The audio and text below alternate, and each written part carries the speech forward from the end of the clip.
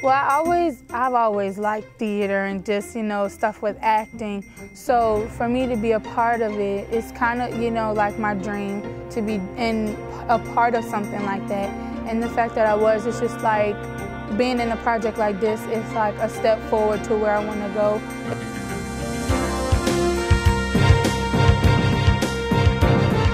In the fall of 2016, 31 middle and high school students from Hopewell, Virginia spent 8 weeks immersed in a project-based experience where they learned the art of filmmaking. On the camera. Page 14, scene 9, take 2. The first leg of their journey of becoming filmmakers was an audition at the Beacon Theater. My mom was like, hey, try something new, try something new. So I went and I was like, I would just help with auditions. I wasn't really gonna be on the crew, I was just gonna help with auditions. And I went and I was like, you know what, maybe I should audition. So I auditioned for crew because I'm not an actor. Well, we went to the auditions and I was just the doorkeeper at the Beacon and I didn't really get a chance to audition. So I asked my teacher if there was going to be another audition, and he said, I've worked with you, I know you, you're going to be perfect for this role, and that was really exciting. So I was like, well, maybe I want to be in it, but what if it takes up a lot of my time? I got to do nothing, and I had to audition, and I got a part, so. Yeah, that was my first time at the Beacon Theater. So I'd never been inside of it, so I just thought it was cool to go in there since I'd never been inside of it. The auditorium was cool. It was pretty.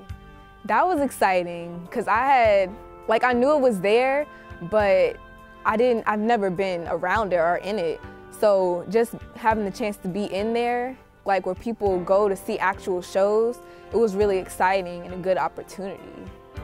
After the cast and crew were secured, the students had a rigorous 2.5-week training period.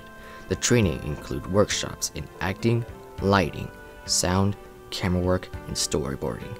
In order to fully prepare the students for the task at hand, each workshop had 3 sessions. I feel like without the workshops, it wouldn't have been as good. It would have been disastrous. Well, I was part of the crew. I was one of the main camera persons. It was a good experience, it really was. But producing is not easy, and you have to stay on task, can't get distracted or anything like that because it's serious, and if something messes up, it falls on you. The responsibility does fall on you. I thought it was gonna be really hard and I wasn't gonna understand it. It was gonna take me forever and I was gonna mess up. But the way Mr. Smith taught us, it was really, you understood it better. And we did a lot of practices and runs through it. So it was really, once you got it down, it was you know it for sure. Well, I was a sound person and I've never done sound, but it was a great experience. Well, when you see a movie, it's like they just put the focus on the actors. But now that I've been behind the scenes and all that, I have more respect for people like the crew who do all that, because it's a lot of work and dedication. Well, it was exciting for me. It's something different that I've never done before. I didn't expect to like it because I've always wanted to act, but I didn't know about the crew. So when I joined the crew and the sound, it was just new to me, and then I ended up liking it. It's just so great to be able to work with so many people and create this project that's gonna be shown at a theater. It's crazy. Well, at first I was just, I just wanted to be a part of the project, so when I was anxious to be anybody, as long as I was involved. And it was just amazing, all the cameras, all the lights, getting to know my script and acting in front of the camera for the first time was really great.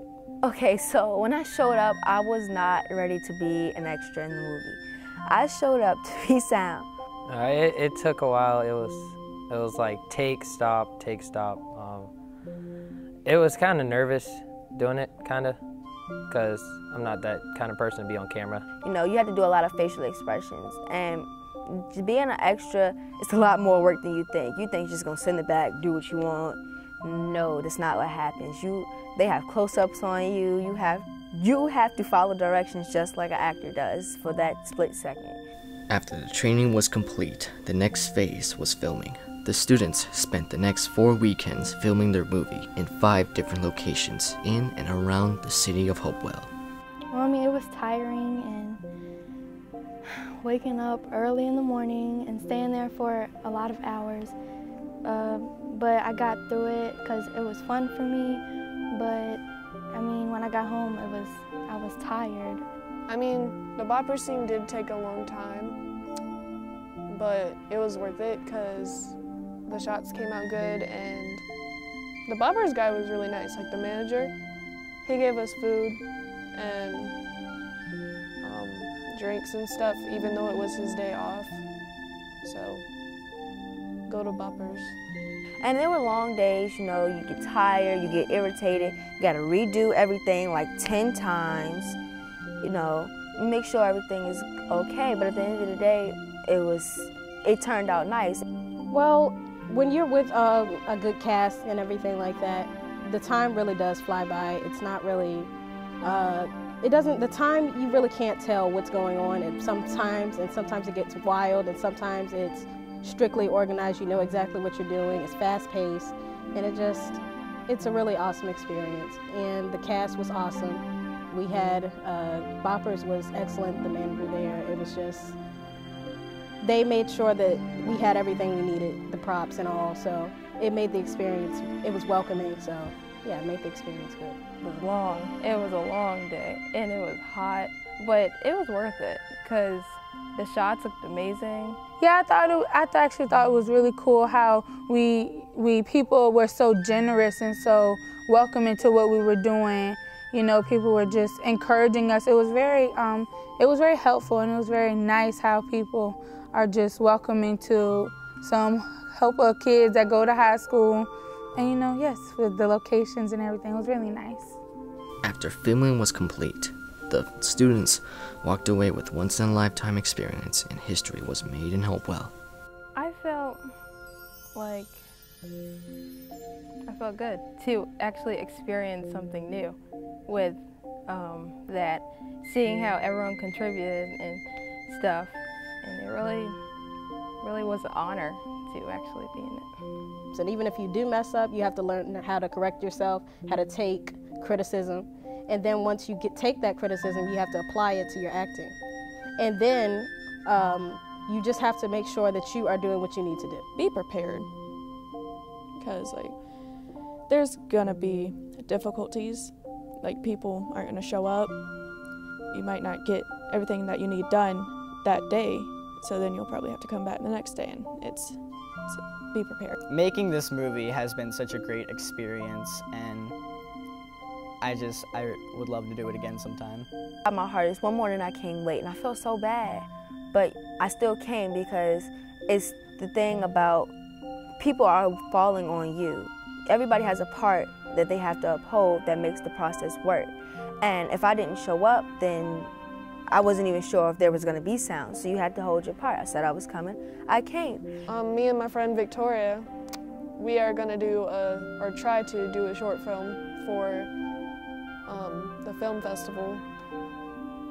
I really hope that it comes out good, because we're not professionals, and we're not, I mean, I'm trained more than she is, but like, with what we have to work on, it's gonna be kind of hard.